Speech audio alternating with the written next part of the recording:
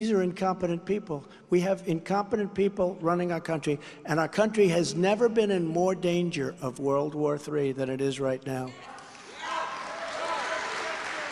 And we don't want to be the world's policeman. Under my leadership, our police and law enforcement knew that we had their back.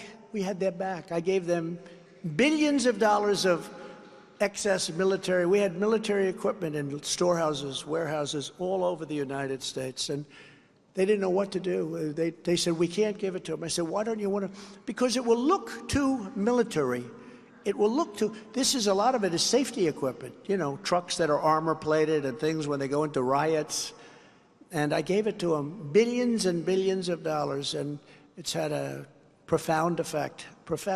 And it was just sitting there gathering dust. It would have been valueless over a period of time. But today I want to express our profound condolences to the family of police officer Kevin Cram, who you know, who was gunned down in the line of duty last week in Algona. You know all about it. Gunned down. We send them our love and our prayers, and we want every police officer across this state to know that they are heroes and they have our total support. These are great people. Our police officers are great people.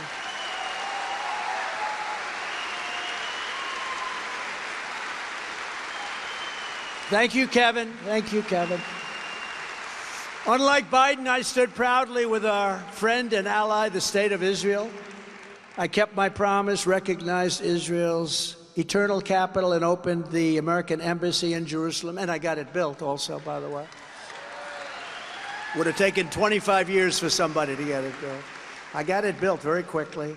I also recognized Israeli sovereignty over the Golan Heights, something that they've been working on for 58 years. Planes would fly in every year. They'd come in and they'd leave. Nothing would happen. I got it done very quickly. And I withdrew the United States from the disastrous Iran nuclear deal. The bad part is they haven't done anything with it.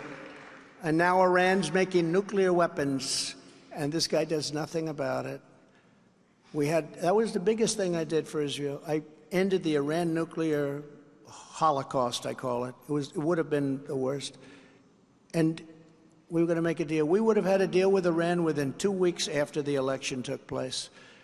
And when that happened, all of a sudden, China went back to buying oil. I prohibited China from buying oil. I said, if you buy oil from Iran, you're not going to buy anything. We're not doing business with you. We're going cold turkey. A lot of people like that anyway. We're going cold turkey. They said, sir, we would never want to buy oil from Iran. Now they're buying millions and millions of barrels of oil, making Iran very rich. And we would have had a deal, good for everybody, good for Iran, frankly. We would have had a deal, but the election got in the way of that one. We did the Abraham Accords. We did so much, but we would have had a deal there, and that would have been a good one. But they've done nothing with it. They haven't done anything with it. They had such a great negotiating position, but they had no idea. But all of that was just the beginning. Here's just some of the agenda that we will immediately implement when we become the 47th President of the United States. This is a movement.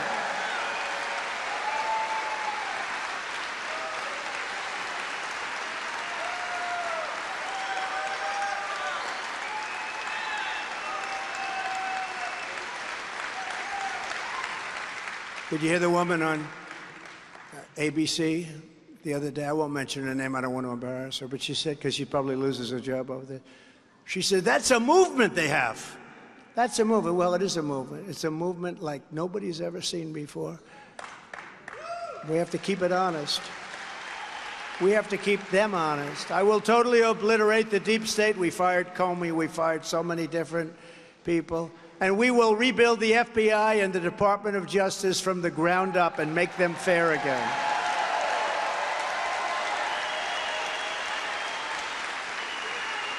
And before I even arrive at the Oval Office, shortly after we win the presidency, I will have the horrible war between Russia and Ukraine settled. We'll have it settled. Would have never happened. I knew him very well. I got along with him very well. The press hates me to say that, the fake news. Oh, he got along with him. Yeah, it's always good to get along with countries that have 1,800 nuclear weapons. But even if they don't, you want to get along if you can. But we got along well, and he knew he couldn't do it. He would have never done it, never. And he wouldn't have done it for another reason, because oil would have been so low that he wouldn't be able to prosecute it from the standpoint of money. He wouldn't have had the money. When oil went up to $120 a barrel, he was making so much money. You know, you don't think of making money during a war. He was making a fortune. Nobody ever made money like that. And now it's up almost to $100 again.